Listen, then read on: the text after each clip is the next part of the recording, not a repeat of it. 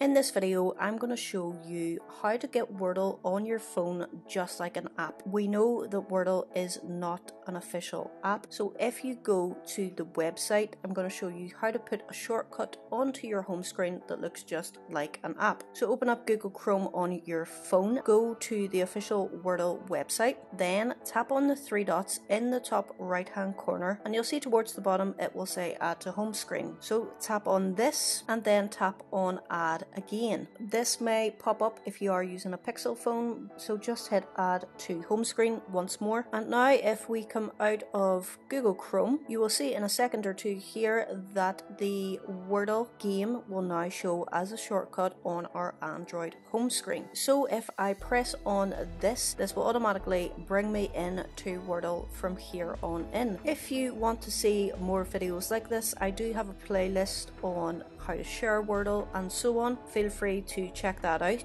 Thank you for watching. Until next time, peace.